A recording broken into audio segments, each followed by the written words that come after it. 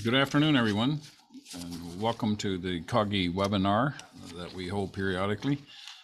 We appreciate your attendance. We got quite a lot of interest in today's presentation, and so I'm sure you're going to find it quite interesting. I'm Alan Marr. I am the chair of the Committee on Geological and Geotechnical Engineering, which is a standing committee of the National Academies of Science, Engineering, and Medicine. And particularly the Board on Earth Sciences and Resources. This committee was established to be the focal point for the National Academies for government, industry, and academia on technical and public policy issues related to earth processes and materials, soil and rock mechanics, responsible human development, and mitigation of natural and human hazards. If you have questions about the committee, please contact Samantha Magsino, who acts as our staff director for the committee and does a very able job for us. This webinar is part of the quarterly series that is produced by the committee, COGGE, through the support of the National Science Foundation, which we greatly appreciate. Without their support, we couldn't do this. And the webinar will be posted on YouTube. An announcement will be sent out to all those of you who are registered as soon as it's available, and that's usually just a few days. You can open your chats to send messages and receive messages from us if necessary, and to see the speaker's bio in more detail. Sam and Emily Bermudez set up this webinar, and Mandy Enriquez is producing it, and without their help this would just not work. They usually make it go quite flawless, so thanks for their help in advance, because when this ends, it ends abruptly and I won't have time to give or an opportunity to give thanks except to our speaker. We will have time for Q&A after the presentation. You can submit your questions at any time using the Q&A tab on the Zoom panel that you'll find on your screen. And I will pose as many questions out of those you present. I'll try to organize them and moderate them and ask as many as the time permits. We do try to end pretty close to the hour. I need to say that any opinions, conclusions, and recommendations expressed by the presenter or even by any of the questionnaires in this webinar are those of the individuals and do not represent conclusions or recommendations of the National Academies of Science, Engineering, and Medicine. So with all of that to begin with, I'd now like to introduce Lord Robert Meyer. He is the founding head of the Center for Smart Infrastructure and Construction at Cambridge University in Cambridge, England. He's also Professor Emeritus of Civil Engineering at Cambridge University. He worked in industry for 27 years, where he had founded or was a key player in the what is called the Geotechnical Consulting Group, GCG, still a very active firm in England and doing worldwide projects. He, in 1998, was appointed Professor of Geotechnical Engineering at Cambridge and head of the Civil Engineering Group. He has had extensive experience in design and construction of a wide variety of civil engineering projects in many countries, particularly those involving geotechnical engineers in underground construction. He was president of the Institution of Civil Engineers from 2017 to 2018. He's a fellow in the Royal Academy of Engineering, the Royal Society, and the United States Academy of National Academy of Engineering. He was appointed as what's called an independent crossbencher in the House of Lords in 2015, which means his title is literally Lord Meyer. He's a good friend of mine, and I like to tease him a little bit about the only Lord I know in the world. and I feel it a real privilege to talk and work with Robert. We're very privileged to have him here present today to talk about some of his professional experiences, particularly on a major tunneling project in London that's been completed and opened called Crossrail. And so with that, we're delighted to have you and look forward to your comments, Robert. Alan, thank you very much for your introduction. It's a pleasure to be speaking to COGGE this afternoon. So my lecture is going to be about the Crossrail project in London, which has recently been renamed the Elizabeth Line in honor of our late Queen Elizabeth. And so when I'm talking about Crossrail throughout this talk, it is now in fact called the Elizabeth Line. So I'm going to give you an outline of my talk.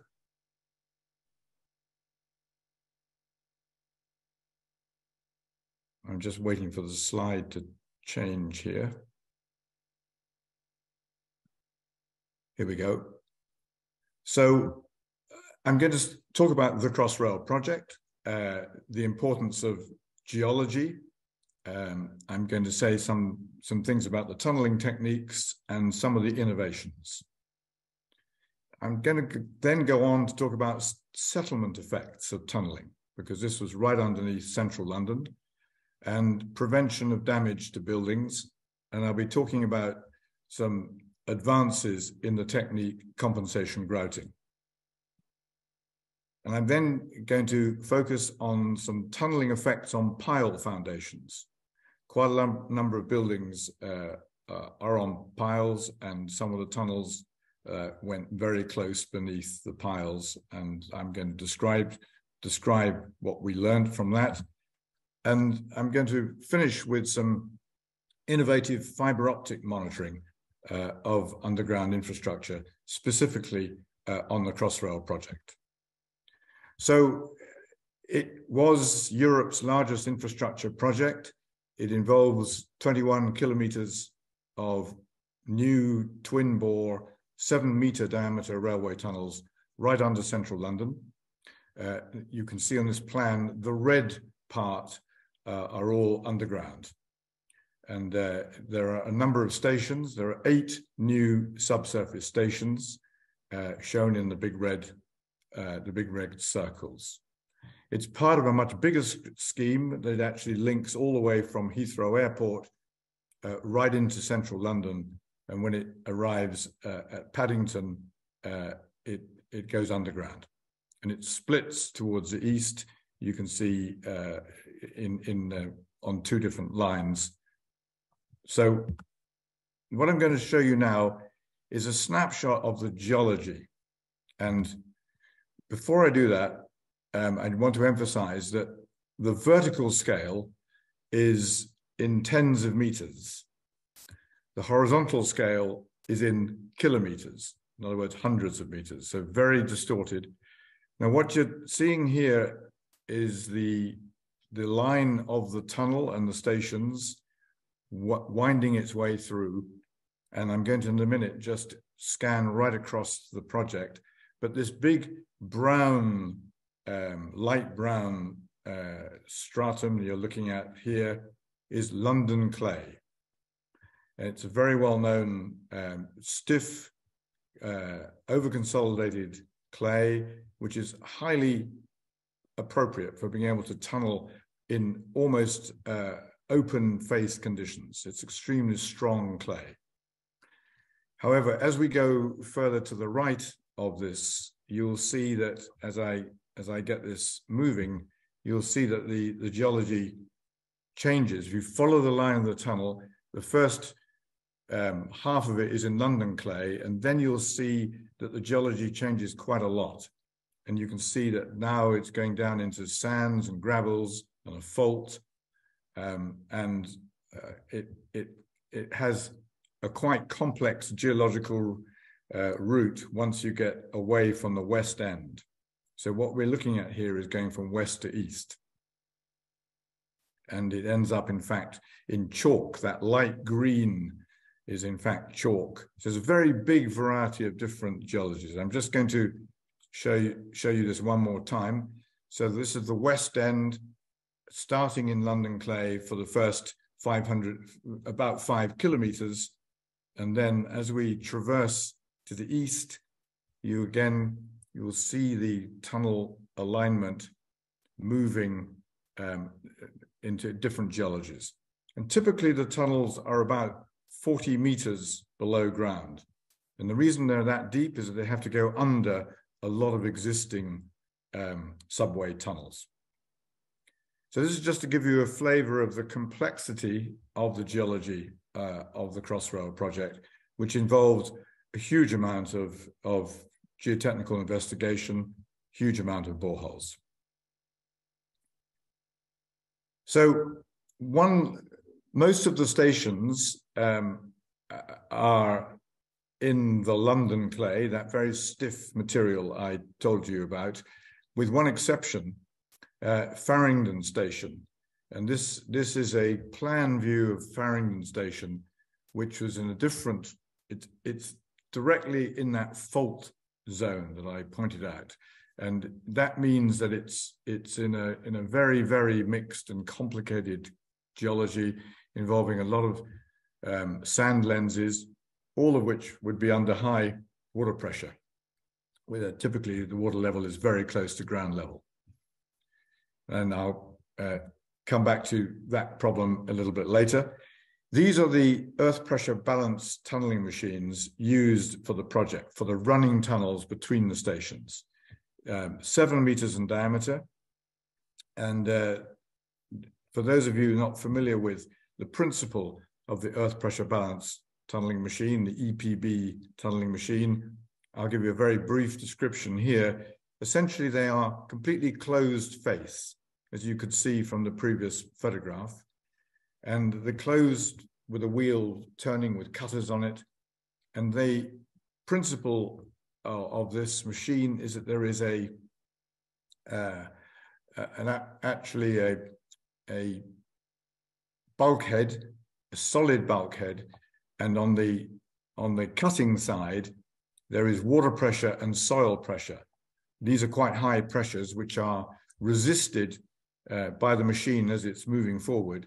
And the high pressure water and soil is then removed by means of a screw conveyor from the high pressure right down to atmospheric pressure and onto a conveyor belt and carried down the tunnel. And all the time, as this is moving forward, there are jacks pushing against the concrete linings that have been erected. And when there is sufficient room for the next lining, the jacks are retracted and the next lining is put in. But the main point to convey here is that there is a pressure maintained on the face to resist earth pressures and also to resist water pressures. And these EPB tunneling machines are now very advanced in technology, and they enable us to be able to tunnel through much more difficult ground conditions than in the past. Here's a view of one of those machines being lowered down into a shaft 40 meters deep. You can get an idea of the scale by looking at the people on the site standing around the shaft, watching this machine weighing 550 tons being lowered down into the shaft. This is a view a little later looking down that same shaft, and you can see both two machines. They've been lowered and they've been assembled. It's quite a complicated machinery that goes on the back of all the machines, and those two machines are ready to start tunneling, going to the left of the picture towards central London. Stations, what I've just been describing, are the running tunnels, machines that construct the tunnels between the stations. The stations themselves are much bigger, about 10 meters in diameter, and they're also, as you can see from the photograph here, quite elliptical in shape. And that's partly for economy, in order to be able to optimize the shape rather than being circular. And this is made possible by the technique of sprayed concrete lining, which is a means of creating quite different shapes as part of the final design, but also for the temporary construction. You can also see in the plan the whole layout of the station, and the station is about 200 meters long, which is pretty long for a normal subway station.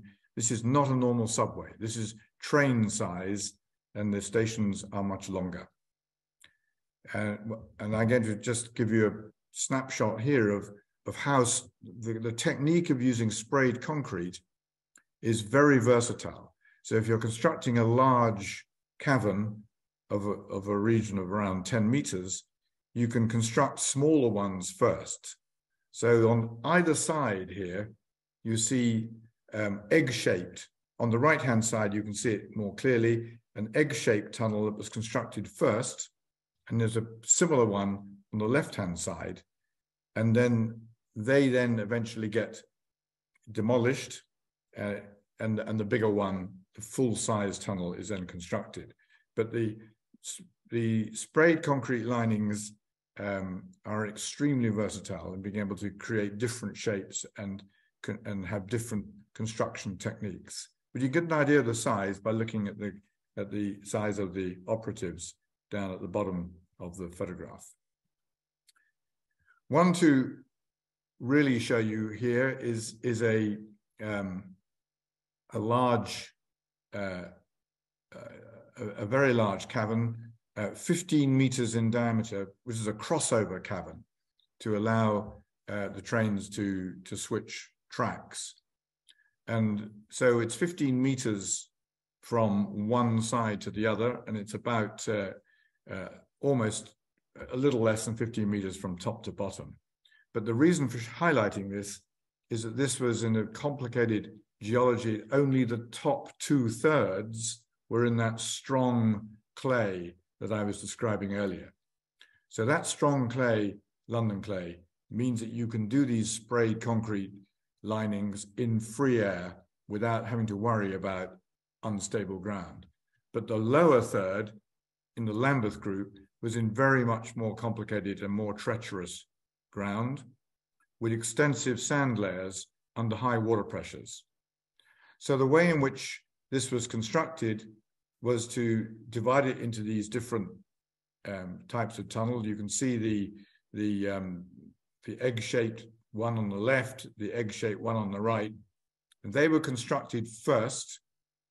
And then from number 1 and number 4, what was then done was that there were special inclined vacuum well points at 4-meter centers that were drilled down into the Lambeth group to depressurize all of those difficult sand layers full of water pressure.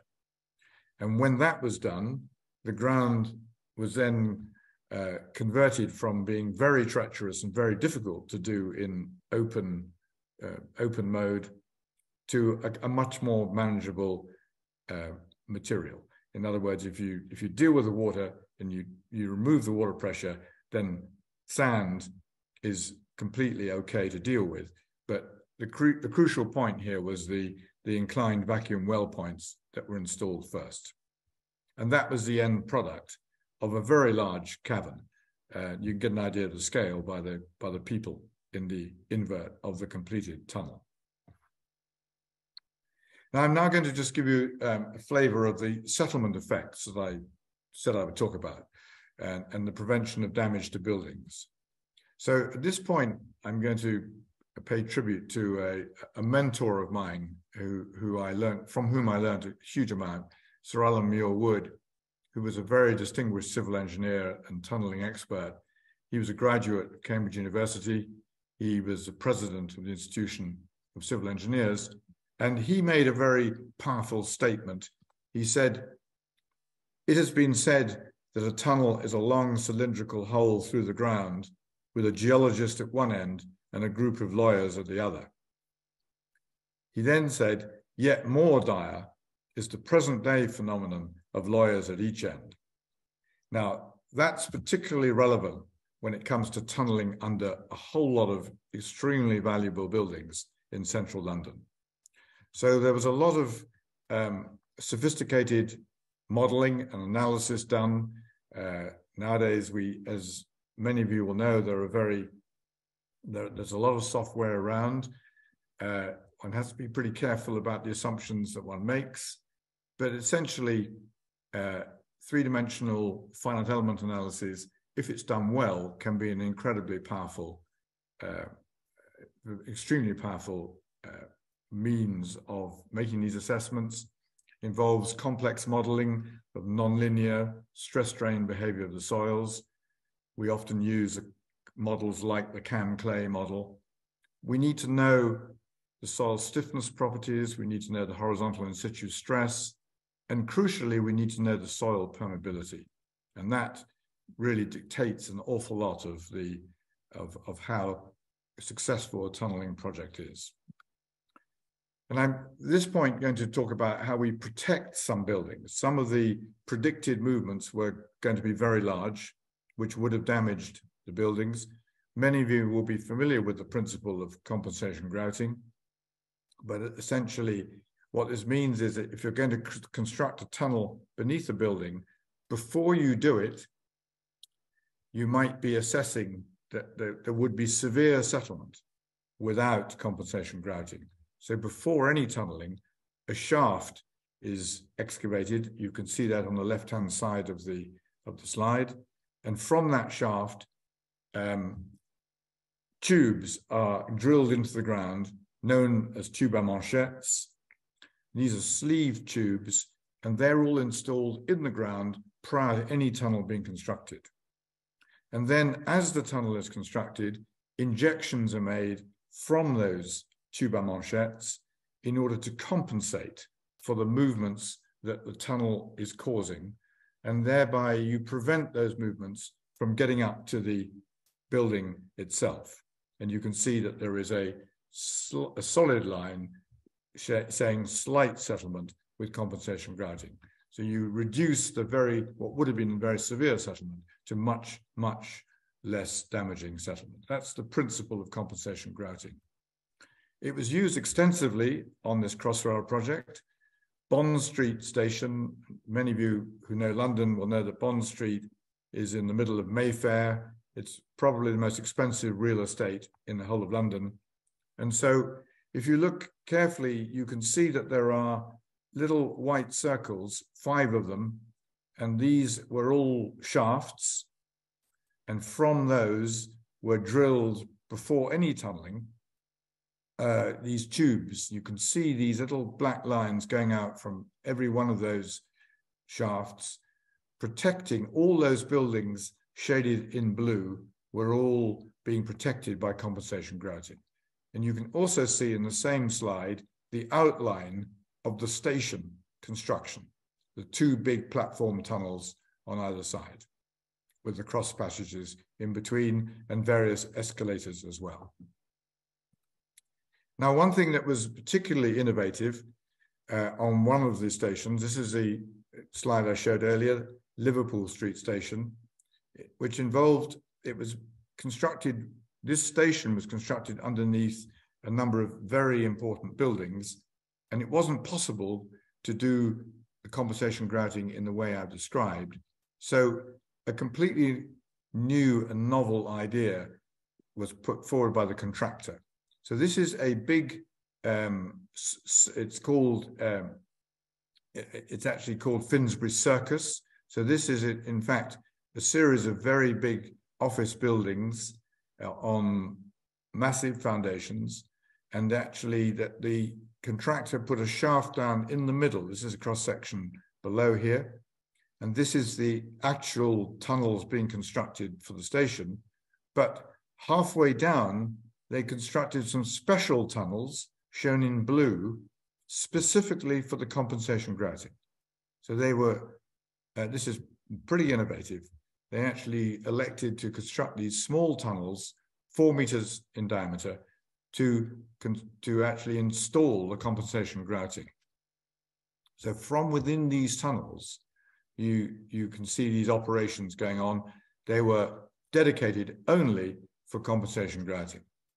And so you can see over here on the bottom right-hand side, you can see holes you can see on the left-hand side a grout tube going into another hole, and the top left is a guy who's controlling the grout injections, and it was a very successful operation. But what was impressive was that from those tunnels, you can see all of the grout tubes that were drilled to protect the buildings that you can see in the photographs, the three big buildings there. This is unusual and very innovative, to actually construct temporary tunnels specifically for the purpose of protecting the buildings from constructions of the much bigger tunnels beneath. You can see the outline of the station, the two big platform tunnels shown in blue, superimposed on here. So that was one very big innovation. And now I'm going to talk about another issue, which is pile foundations. This is a great picture that Keller produced. Many of you will know Keller. And you just got to imagine that you are one of these three people standing down here, and you've got to imagine that all the soil has been removed. So what you're left with is the myriad of other obstacles in the ground when you're contemplating a new tunnel project. And you can see the pile foundations supporting high-rise buildings. You can see other tunnels. And what was very challenging for the Crossrail project was that we were often tunneling extremely close, sometimes directly beneath pile foundations. So that takes me to some work that we did at my university in Cambridge, which was directly of value to the Crossrail project. We have a big geotechnical centrifuge in Cambridge. This is 10 meters in diameter. It's an amazing piece of equipment which enables us to model scale, to take model tunnels at reduced scale, typically 1/100th of the full scale, and then accelerate them to 100 times G, and that way you get the same stresses that you would actually get in the real problem. So what we were specifically looking at was the effect of a tunnel being constructed underneath a loaded pile in clay. And on the right-hand side, you can see a close-up of a pile. It's a circular pile cut in half up against a glass screen. And you can see the tunnel 62 millimeters in diameter. This was actually tested at 75 G. So that means it's typically modeling something like a 5-meter diameter tunnel at full scale. It involves a big package you see on the left. That whole package that goes at the end of the centrifuge weighs about a ton. And so it's got a lot of clay, it's got a lot of instrumentation, and it can tell us a great deal about what happens when you construct a tunnel under controlled conditions beneath a heavily loaded pile in clay. So just at this point, I want to just introduce you to the concept of volume loss. So normally when you construct a tunnel, you get a settlement trough shaped like this. And there is, in fact, it's like a Gaussian distribution. And we can very quickly establish that there is a volume of ground in that settlement trough. And that volume is sometimes expressed as a proportion of pi d squared divided by 4, which is the volume of the tunnel. And that's a very useful indicator as to how much deformation the tunnel is causing. Typically nowadays, that volume loss is only around 1% for modern earth pressure balance machines. Typically 1%, sometimes even less. So what I'm going to show you now are some images of a centrifuge test in progress, so that you'll see the volume loss in this bottom right box here increasing steadily, and the image analysis means that we're able to get a complete picture of all the deformations being caused of the ground and the pile as the tunnel is being constructed with increasing volume loss. You can see it's now going up to quite high values,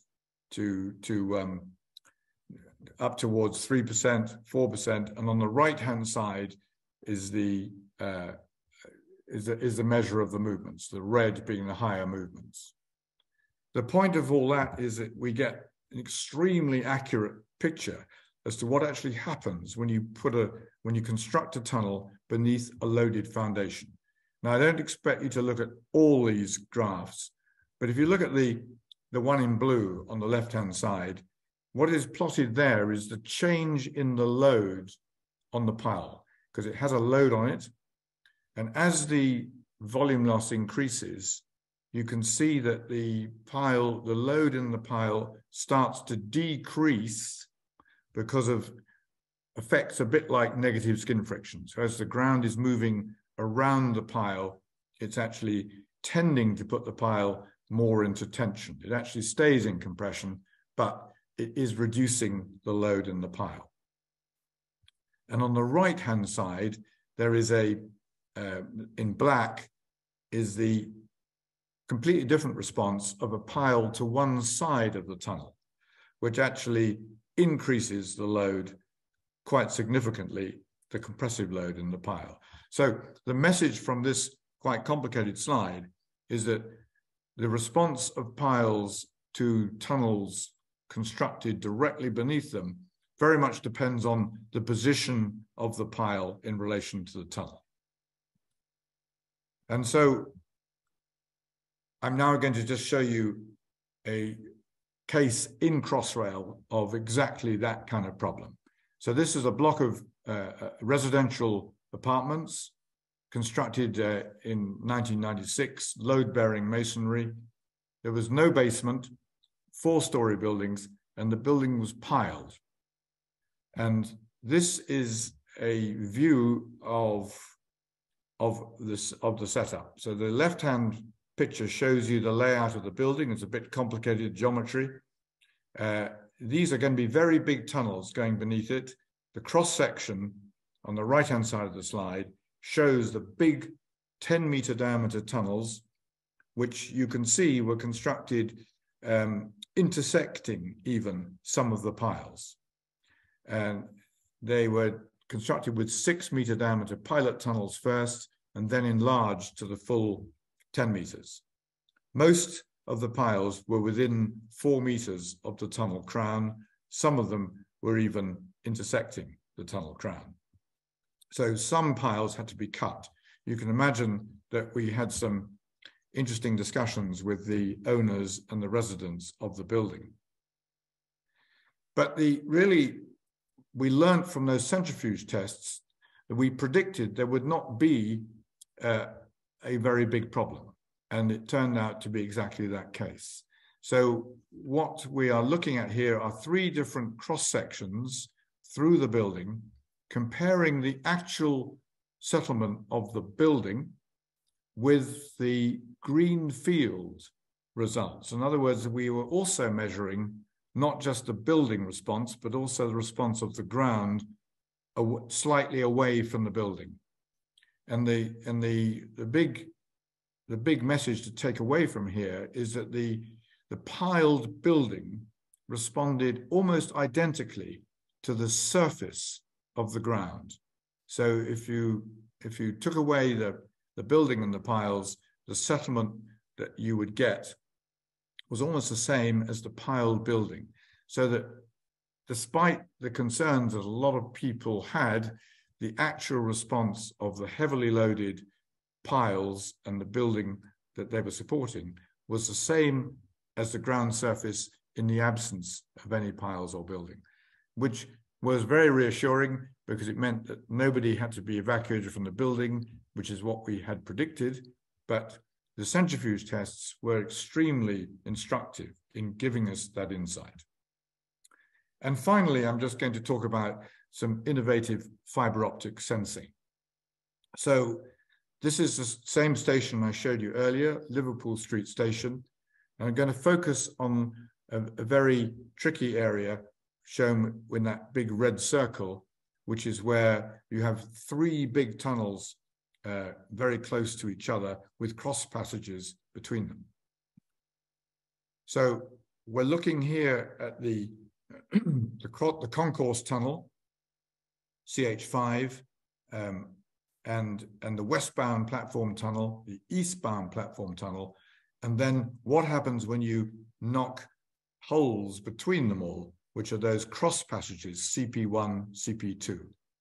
Now this involved a lot of work by the designers, by Mott MacDonald, the consulting engineers.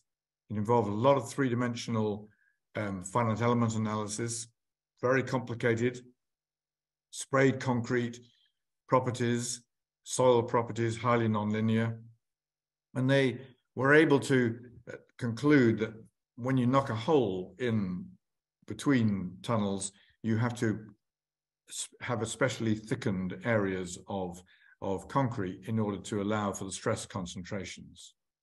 What we were able to do was to install fibre optics to actually assess how much that was really the case and to validate the analyses. So this is looking at the central tunnel, which is pretty much 11 meters in diameter. And you can see 2 of my colleagues from my group in Cambridge fixing fibre optic reinforcement, fibre optic cables, I should say, on the first pass. So there was already one sprayed concrete layer, but before the actual cross passages, we put fibre optics all over it to measure what happens. So the cross passage positions are shown in red, cross passages 1 and 2. And what we were able to do was to assess to what extent the thickening of the concrete was really needed by measuring very accurately the strain with the optical fiber. And these optical fibers have fantastic potential. So if you launch light down an optical fiber, 95% of it gets transmitted, some of it gets back scattered, shown in the red arrows. And if we then plot the power of the backscattered light against frequency, we get these special peaks called Brillouin peaks and Rayleigh peaks. And the important point is, if it gets strained, if the glass fiber gets strained, these peaks shift in position. So you have a special analyzer shown on the bottom left, and that sends waves down the optical fiber. And if any part of it gets strained, then it moves. It actually, you can see the shift on the bottom right there. Effectively, it means that the whole fiber optic is acting as one continuous strain gauge. It's a very powerful technology. And it meant that we were able to put optical fiber all the way around prior to those 2 openings, CP1 and CP2. And when they were actually knocked through, we were then able to see exactly what strain was induced in the sprayed concrete. So this is the end result. This is a plan view. You can see the big tunnel, the big 11-meter diameter tunnel with the 2 cross passages knocked through on either side. And the green was the ordinary sprayed concrete. And then the blue showed to what extent the additional strain actually happened because of putting in those extra openings. But the finite element analysis and the complicated design that was done before any of construction reckoned that they had to thicken the whole of that red part. So it turns out that that's quite a lot of excessive concrete, and that's got quite a cost that goes with it.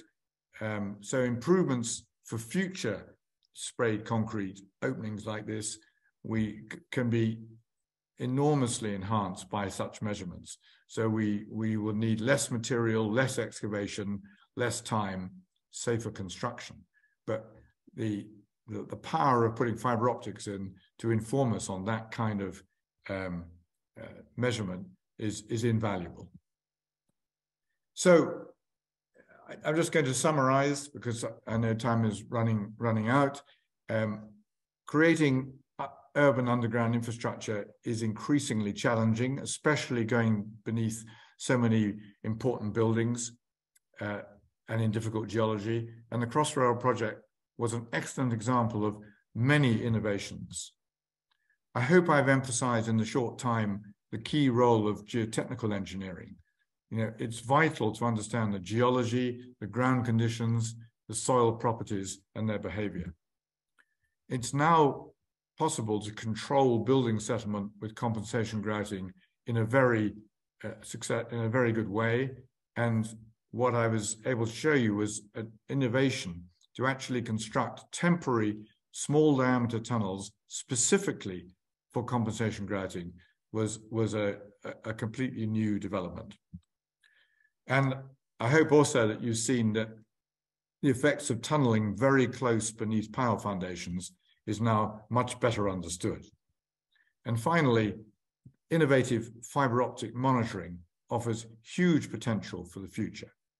So with that, Alan, I will stop. I'm very happy to answer any questions. Thank you very much. And thank you for a very clear, straightforward presentation, but don't be fooled, folks. There's a lot of innovative and complicated work and thinking behind all that. I'm very impressed by it. I remind you to throw in some questions if you have them. We will try to get to as many as we can. I'll start with a few and see how that question list fills up here. And again, just before, in the case we get cut off, I just want to thank you in advance, Robert, for an excellent presentation. How many TBMs were used in the 42 kilometers of tunneling, and what was their size? There were 8 TBMs used, and they were 7-meter diameter. They were all Herrenknecht machines.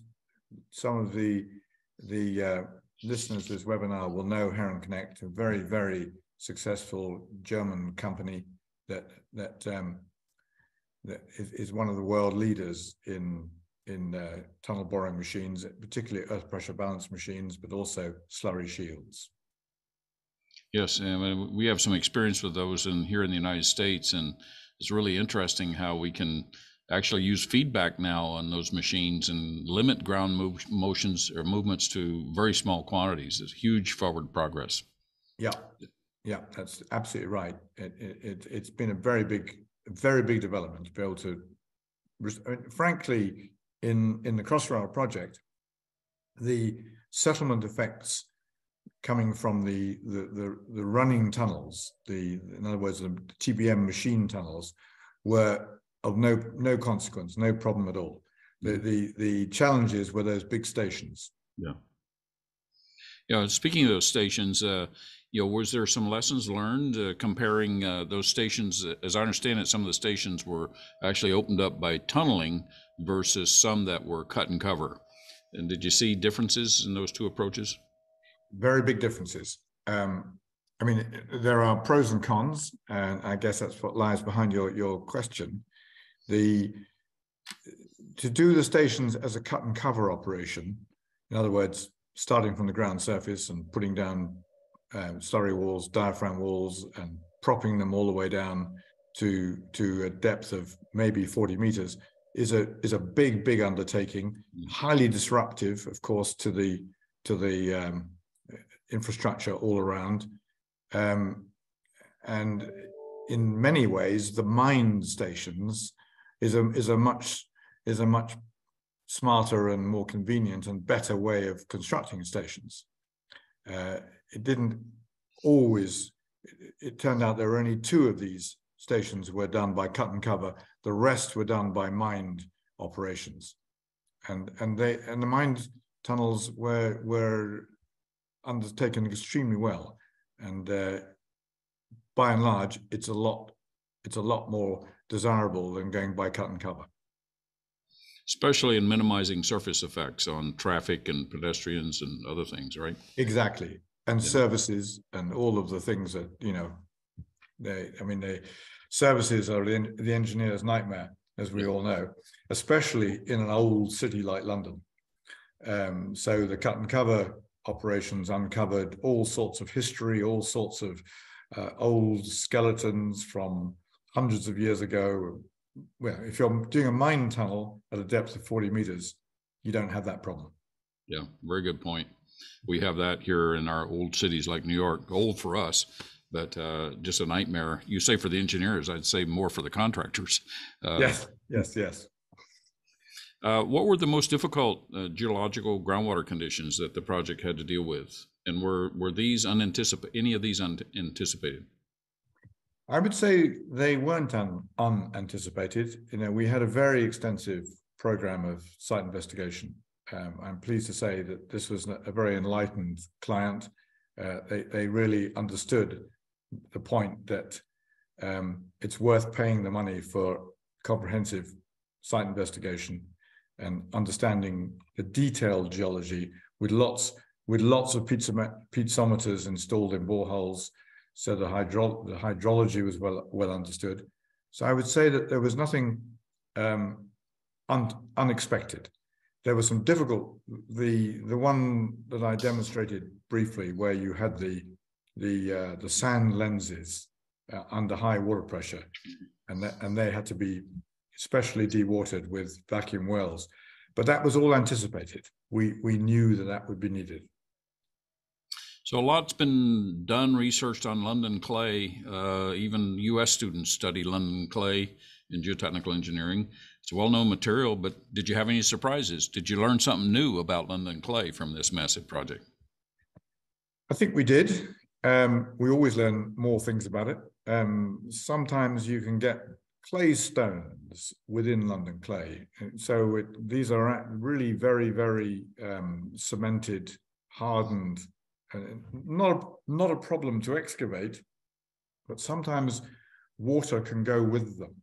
So London clay normally is an extremely low permeability, very strong clay. And then sometimes you can hit clay stones with quite a lot of water flowing through the clay stones. And so there was a bit of that in some of the Crossrail tunneling, but broadly, there were no big surprises. Good. What happened to all the tunnel muck? This is an enormous volume of material. It was something like 7 million tons of material, and it was stipulated at the outset, because it was in central London, that there wasn't allowed to be any trucks removing any muck through the streets of London. So they had a very well-organized, well-thought-out system of the muck all going out to the portals, and about half of that muck was taken off by train down outside to well outside London. The other half was taken by river. So the River Thames, big river flowing right through London, as many of you will know, of course, and about 3 million tons of muck was taken by barge downriver to a bird sanctuary, which is on the estuary of the Thames, about 15 miles towards the sea. And that bird sanctuary is now 1 meter higher than it was. So the muck was spread throughout the bird sanctuary. And it was a very environmentally satisfying way of dealing with the muck. Interesting comment. We have our big project here in Boston called called Big Dig. Much of our muck went to a place called Bird Island Flats. Maybe that's our tunneling friend. Usually, is where the birds go, right? Yeah, absolutely, absolutely. The question here, any comments relative to seismic effects on the design and impacts? England's not that much seismic, but how did you consider that for the design? It's a probably good. It's a very good question, but we are very fortunate, as you've just said. We are very fortunate in that the UK is seismically very inactive compared with the US and compared with many countries. In fact, I mean, countries much closer to us in the UK, in Europe, you know, south of France, Italy, have to worry a lot about seismic design. But I can honestly say that the seismic considerations for Crossrail were minimal, because the risk of seismic activity is extremely low. Yeah, was during the very interesting compensation grouting program there, did you have cases where you heaved the ground, and how did you prevent that from happening? It's a really good question, because if grouting, we all, those of us that know a lot, have experienced a lot of grouting, it can do things that you don't expect. They were very careful. There was a lot of measurement, a lot of monitoring, and certainly there is a risk of heaving the ground if you get over enthusiastic about the grouting. We didn't, in fact, experience that. So what you're aiming to do is to create probably a small amount of heave, perhaps up to about 10 millimeters, but no more than that. But to do it in a very incremental way, to be grouting a little bit, tunneling a bit more, grouting a bit, tunneling a bit more, so you don't do anything violent. You don't violently heave it, you don't allow violent settlement, but you keep everything pretty much in a minimal amount of movement. And that really requires real-time monitoring and a good instrumentation program to stay on top of it, right? It certainly does. It certainly does. I'm sorry to be the one asking these questions, but we have tried to do this with the questioner asking the questions, and it's just too much time consumed in the technology. So, I appreciate the questions that are coming in. Forgive me for pulling them all off and asking, but it helps it go smoother. That's fine. Were there special considerations given in the fault areas you pointed out? Yes, they were indeed. The fault areas, that station that I briefly showed you early on in the presentation, called Farringdon Station, was founded exactly in the fault area. It would, in an ideal world, not be the greatest place to site the station, but there were other constraints. So it was difficult. It meant that the ground was very faulted. It was not London clay, just to make matters more complicated. So there was a lot of water, a lot of sand, gravel. And so the way in which that was handled was that the TBM tunnel boring tunnels were constructed with earth pressure balance machines right the way through the station. So you had, before you did anything else, you had a completed segmentally lined pair of tunnels. And then from within those, I didn't have time to show this, from within those, there was then drilling radially out from those segmentally lined tunnels to depressurize all of the faulted ground and all of the water pressured, all of the permeable zones of sands and gravels. And then those TBM tunnels were then dismantled progressively, but they were used as the way of effectively making the ground stable and the right condition for bulk excavation for the main tunnel. Yeah. Turn to a few questions about the instrumentation, something that you've spent a lot of your career on, and being the head of the CSIC there, the Cambridge Center for Smart Infrastructure, which I've had the pleasure of visiting. Very impressive work you all do. Could you talk about any other innovative monitoring work you did here, in addition to the fiber optic strain measurement?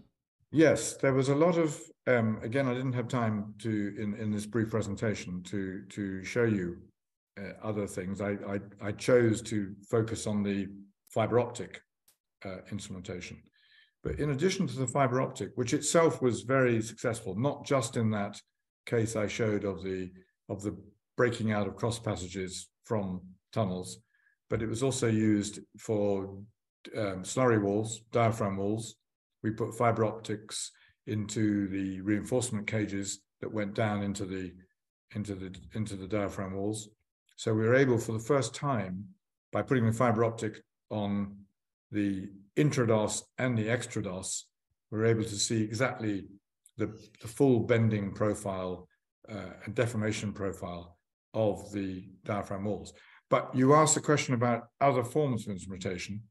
We also had a lot of wireless tilt meters that we used, and this is such a big advance to be able to not have lots and lots of wires, as you will know very well, Alan. So the advent of wireless technology has made such a big difference to being able to have a really well thought out monitoring program without just so many wires. It just gets in everybody's way, and the contractors just get upset by them, and they get cut by machinery and all the rest.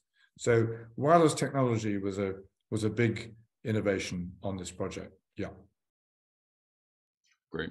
One of the questions I like to ask is on these monitoring systems, which are increasingly used in tunnels, but can we really quantify the benefits of them? They seem like a good idea to geotechnical engineers, but owners constantly question, why do we have to do this?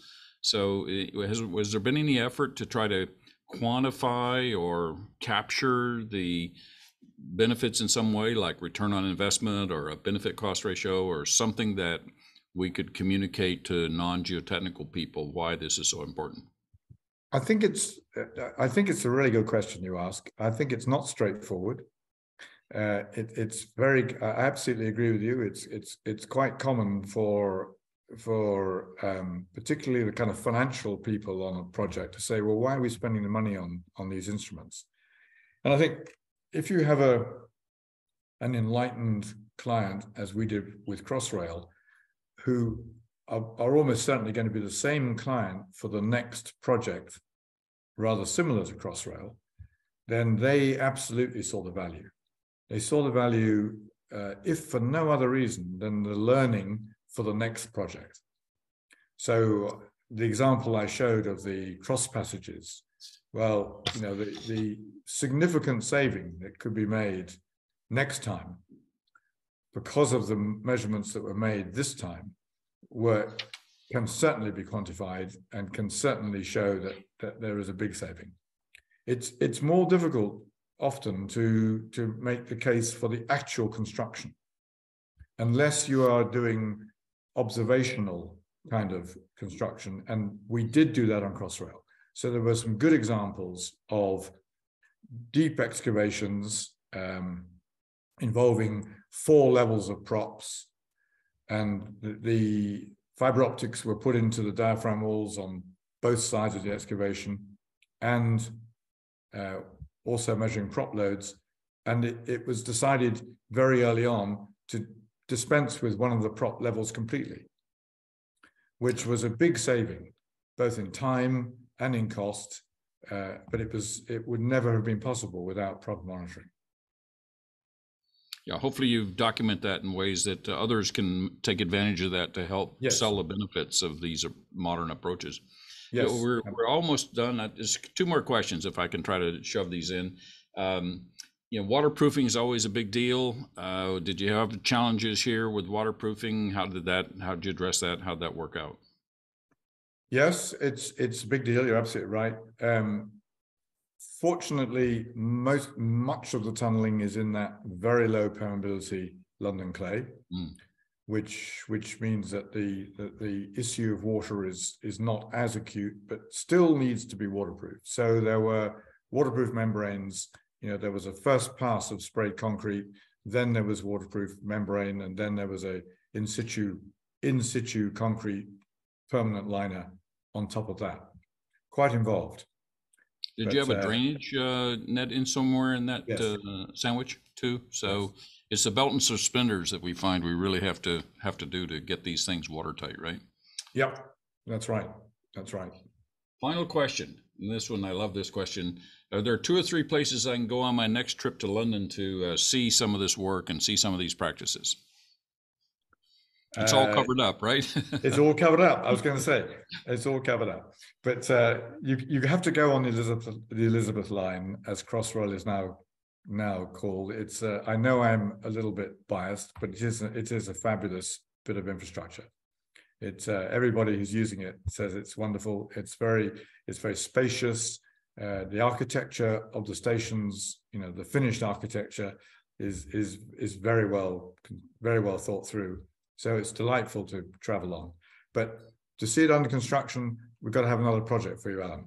You're absolutely right. I take my kids or family through something I've worked on, and they see all this nice finishes. Dad, what's the big deal? This looks like anything else, Yeah. So, well, we thank you so much. Very well presented and very clear, simple answers, direct answers. I really appreciate that, and I appreciate the attention of the audience.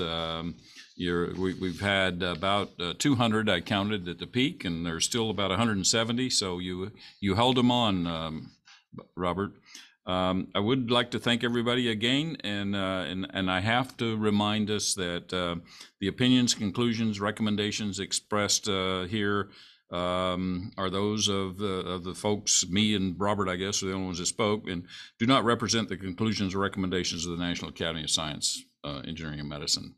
And with that, we'll stop. Thank you again for your participation. And again, I thank you, Robert, for a very nice presentation. It's been a pleasure, Alan. Been a pleasure. Bye-bye, everyone. Bye.